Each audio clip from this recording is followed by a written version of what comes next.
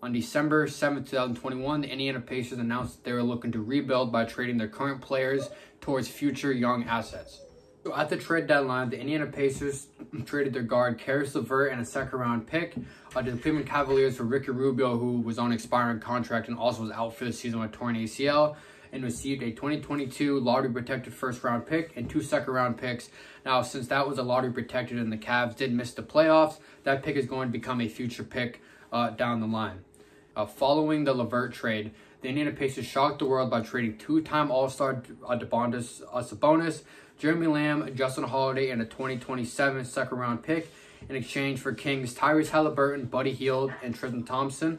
Now, this trade was absolutely phenomenal for them. People were very shocked that the Kings would trade Tyrese Halliburton. Most teams didn't even know he was available for trade because he is an absolutely outstanding player and he's played phenomenal for the Pacers since he's arrived there.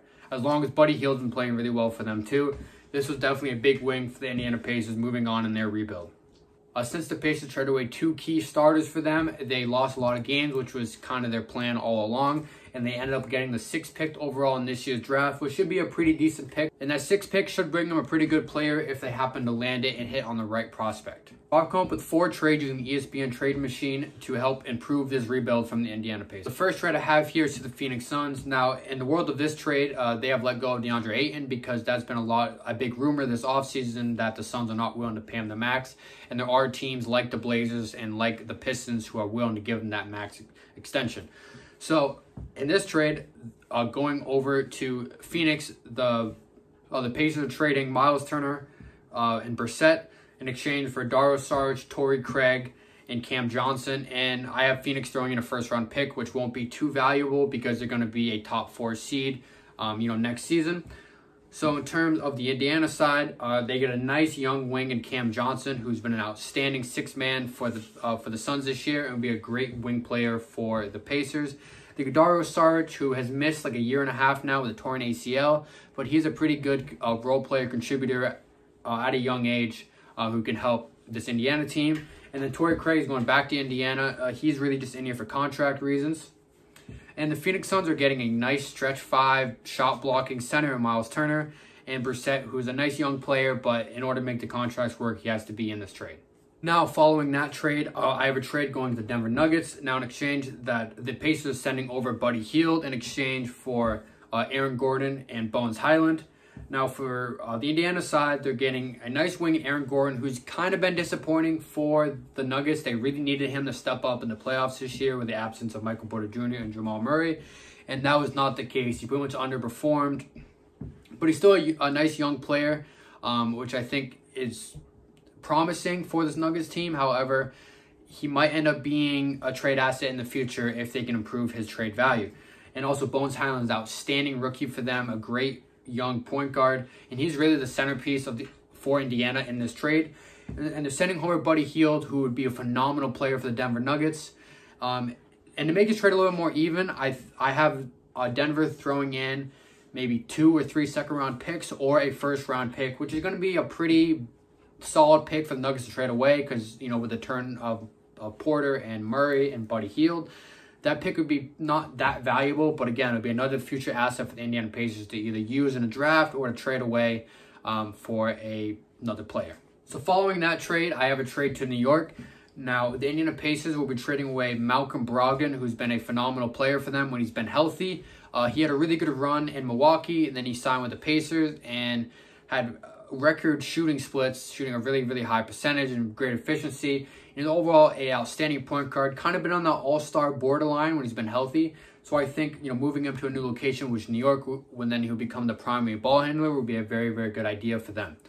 So in return, the Pacers will be getting Evan Fournier, who is in here for contract reasons, but he's a pretty good, spot-up shooter. Pretty much take Buddy Hield's place at a less efficient rate and not as good of an asset. But they're also getting Obi Toppin, who's shown promise this year, and Cam Reddish, who's still kind of on the border whether he's going to be a good role player or not. He's not getting consistent minutes in New York, and he wasn't playing too well in Atlanta, the first half of the season. So I think this is a pretty even trade. I mean, a lot of teams are pretty set at the point guard spot, except for the New York Knicks. So I don't think this is too much to give up on New York's end. And I think this is an absolute haul for the Pacers for what they're trying to build right now.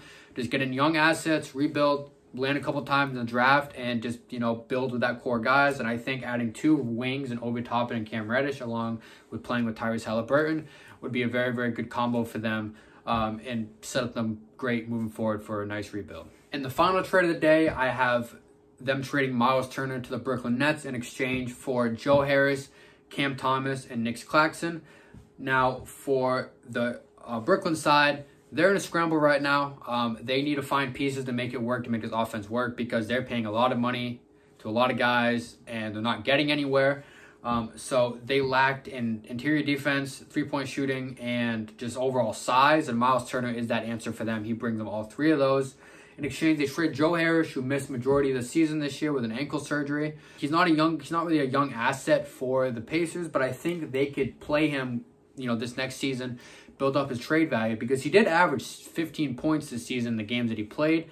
And he's an overall 13 to 15 points per game guy, and also an outstanding 3-point shooter. So if they can play him for a year, get his trade assets up, and maybe trade him to a contending team in exchange for a couple young assets down the line. Also, Cam Thomas, a nice young shot creator who showed a lot of promise. Nick Claxton, another young forward/center who could hopefully blossom, playing in Indiana. And since the Nets are such in a scramble and panic mode right now, I think maybe they could swindle a first-round pick for them that's way in the future, which could potentially be very, very valuable. I mean, the Nets have already traded away all their picks. Why not trade one more, I guess?